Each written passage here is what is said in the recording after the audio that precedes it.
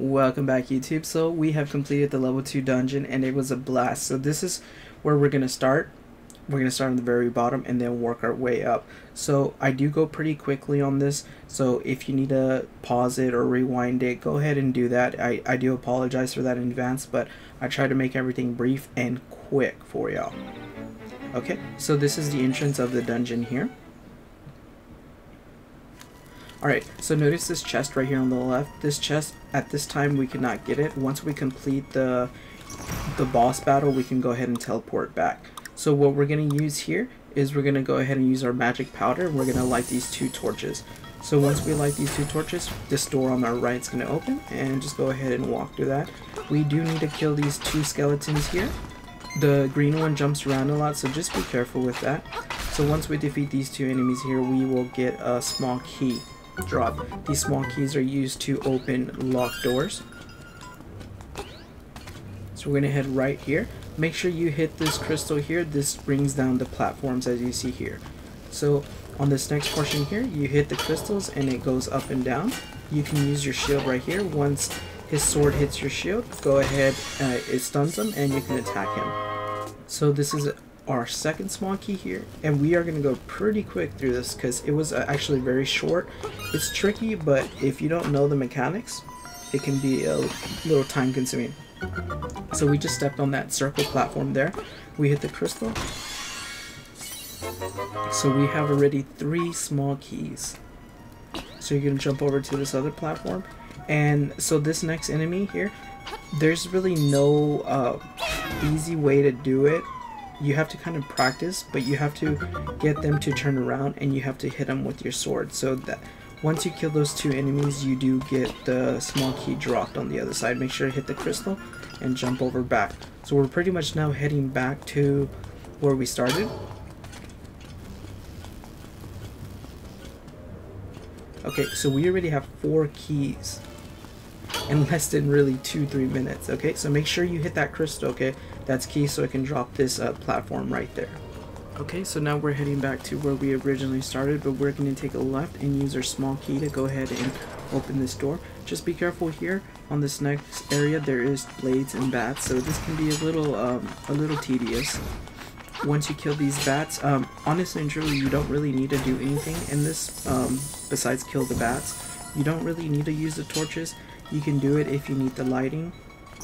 And I recommend on this part, you go ahead and jump across the platform as soon as possible, because that enemy will block you from jumping over and it will just keep bumping you off. And it gets really tedious. So there is torches here. You can use your powder to light them, but it really doesn't do anything special. It doesn't unlock a secret path or anything like that. So we are going to go back to the original path that we were on. We are going to head back to the room where the skulls are at.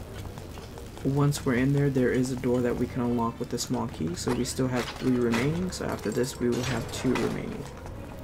Okay, so I recommend following my path here to destroy this enemy. Okay, so now defeating him, this presents a chest, and this chest contains the compass. What the compass is used for is to locate treasure nearby, and the nightmare keys. You will get a little sound notification on the top right of your screen, and you can also see the little compass. So go ahead and hit that crystal. Hit this crystal here. We're going to jump over the platforms here. Hit this crystal again. Jump over. So we are pretty much done with that portion of the dungeon, and we're going to head towards the next portion now. So you can use your shield here to block him. Use your shield, block him, flip him over, and attack him with your sword. Use your small key to open that door, so we have 1 remaining. This area, all you gotta do is move these boulders over to the side. No special abilities needed, just go ahead and push it. This will unlock some stairs right here on the top right, as you see.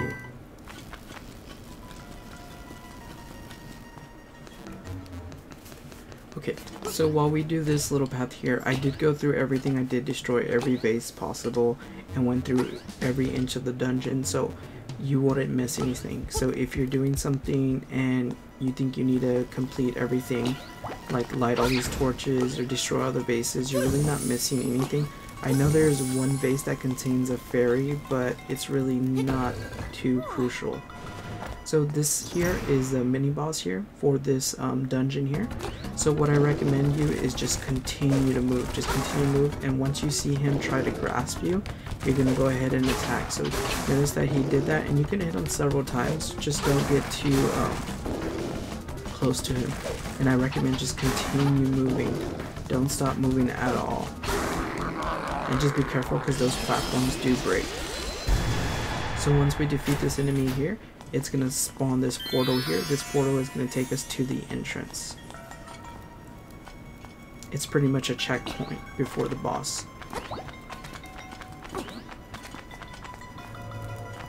On this part here, there is this enemy that sucks us into his little vortex, so you can go ahead and destroy him if you like. You can jump over and hit him with your sword, or you can just avoid it.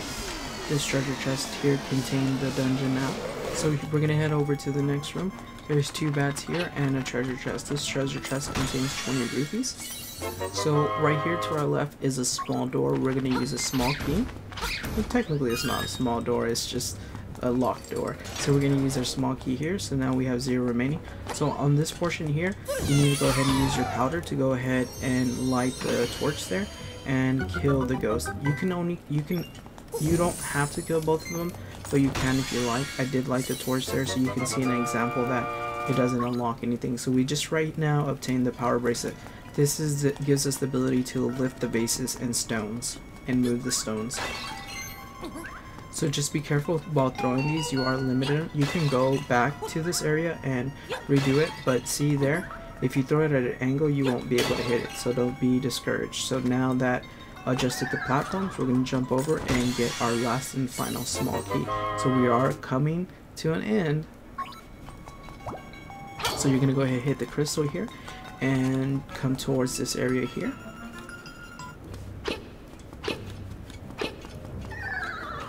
So the next part that we're going to encounter right now is pretty tricky because you need to kill enemies in a certain pattern. So there's going to be a bunny, a bat, and a skull. So first you got to kill the bunny, then the bat, and then the skulls. And you're going to have to move these platforms here that I'm going to move here so you can get access to the bunny. So you're going to pick up a vase, and this is the only way you can destroy the bunny. So just be cautious, sometimes it just doesn't register correctly. So there's the bunny, and then there is the bat, and now we're going to work on the skull. Make sure you do it in the correct order. If you do it in incorrect order, you'll get a little error notification, more like a sound. Once you complete this objective, there is a chest right here on the right. This chest contains the nightmare key. This key is used to access the room where the boss is located. So right here on our left, there is a stairway that we can go up. This path here takes us back to mid portion of the dungeon, and it contains an owl with a hint on how to complete the room that we were just in. So it pretty much just states that you need to kill the bunny first and then the skull at the end.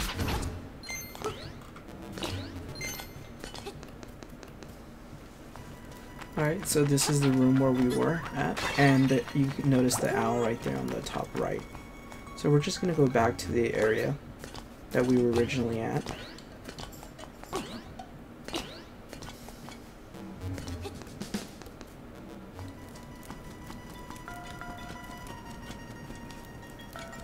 Okay, so we're going to use our last small key right here. Once you clear all the enemies here, there is some stairs that are going to appear. So go ahead and destroy these enemies. There is a fairy on the right side portion of the pots. So at this time, if you need a fairy for any reason, there is some in those pots there.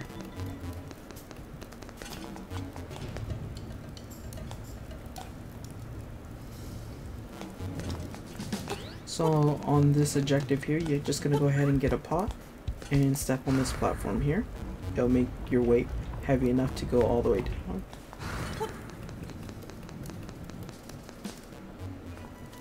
Okay, so now this is the final room and right before the boss. So you're going to use your nightmare key, open it up, and I'm going to go ahead and let y'all watch the mechanic and enjoy this.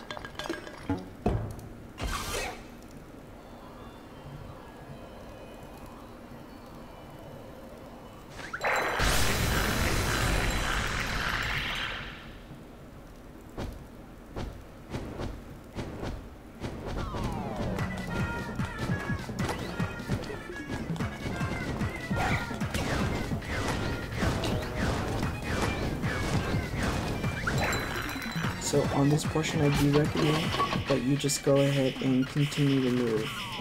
So what you're going to have to do here is go ahead and lift it and then throw the jar towards the wall. Make sure you hit the wall.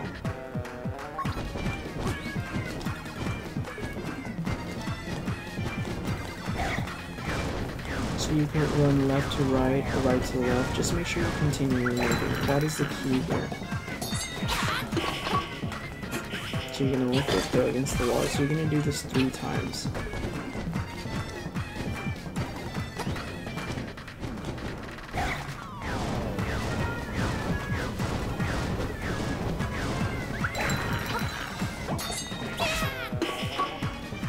You don't need to charge your sword, I just do it. Okay, so you can just stand in the middle. The ghost can go over you and they will not hurt you. So once he throws his fireball, just go ahead and jump and attack with your sword.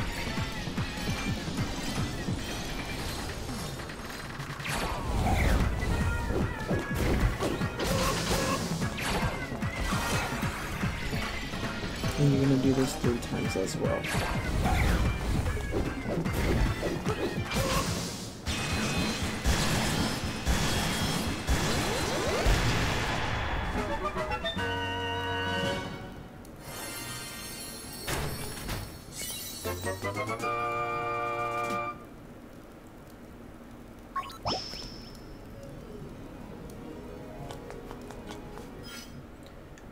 Don't forget that you need to get the chest on the very bottom at the end.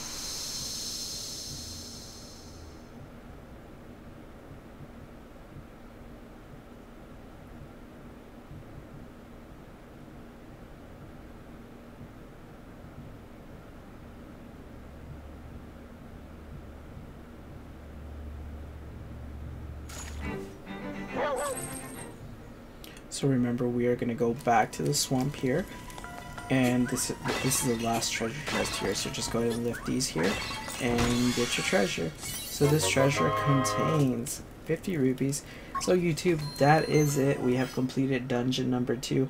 I am currently working on dungeon number 3 and how to get to the dungeon, so stay posted. If this video helped you, go ahead and like and subscribe. Until next time, YouTube.